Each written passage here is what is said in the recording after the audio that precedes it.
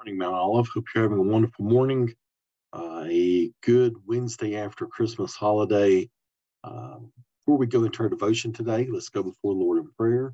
Let's remember our mission team that they continue in their walk with what the Lord would have them to do in Nicaragua, that would give them strength and peace during this time.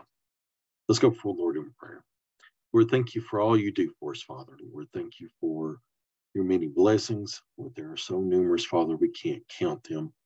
Lord, we ask, Lord, that you'll please be with our mission team today.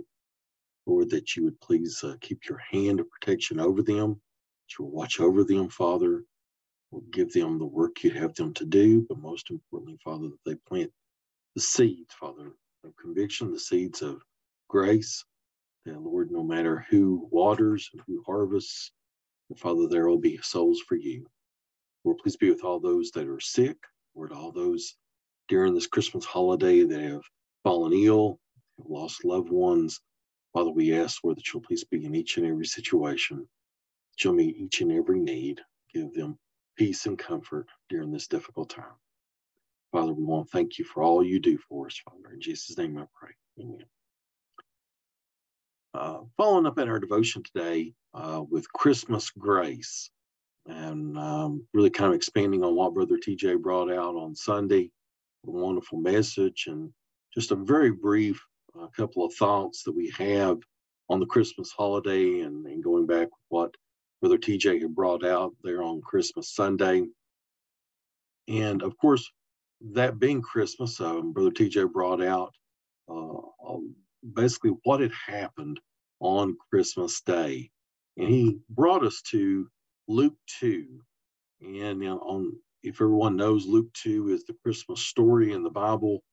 And this is a proclamation from the angels to the shepherds in verse 11. And it says, "For unto you is born this day in the city of David a Savior, which is Christ the Lord." This announcement was given to the lowliest category of citizens of Bethlehem, to the shepherds. And this announcement was made not that a baby was born, but not only another child to another family, but this was a special birth. This was a special birth for one particular reason, and it was for a Savior, which is Christ the Lord.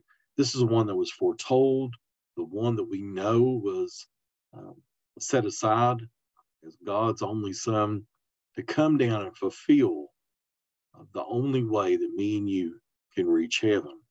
In 1 Corinthians, Paul says it this way. He says, "For as in Adam all die, even so in Christ shall all be made alive. But every man in his own order, Christ the first fruits, afterward they that are Christ's at his coming." And Paul basically is saying one thing here. He's saying by Adam, we have all inherited sin. We've all become sinful because Adam was of the very first original sin. But even though Adam is the reason why we are all sinful, Christ, that is, came down on this day as part of Christmas. Christ is brought as a Savior, our way to get to salvation. Even though there are two different tracks, Christ is brought into this world on Christmas Day, not to only be a baby in Mary and Joseph's family, not only to grow up in the land of Israel as a carpenter's son, not only as a wise teacher and rabbi, but to come as a sacrifice for mine and your sin, to be a Savior for all. Paul says he is the first fruits. This baby was born to die. He was going to be raised.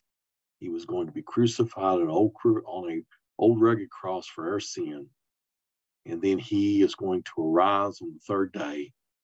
And as a part of that risen Savior, he's also given us a promise that we can take part in that same resurrection.